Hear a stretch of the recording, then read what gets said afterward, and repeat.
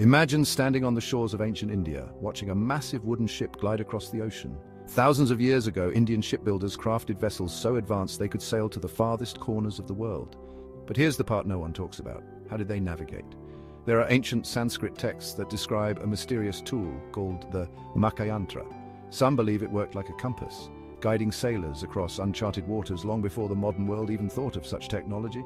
Can you imagine trusting the open sea with nothing but this ancient device and the stars? And these weren't small adventures. Indian sailors reached lands as far as Mesopotamia, Indonesia, and East Africa, spreading ideas, spices, and stories. Even today, words from Sanskrit are woven into maritime traditions in Southeast Asia. At Lothal, a 4,000-year-old port city, archaeologists found dockyards with features so modern it's hard to believe, like floodgates to control water levels. How could they know so much so early? It's a story of courage, innovation, and mystery. How did they achieve all this? And what else could they have known that's been lost to time? If you're curious about ancient secrets like this, subscribe to Universal Insights for more stories that will leave you wondering. Like and share this video with your friends. Who else might want to uncover these mysteries?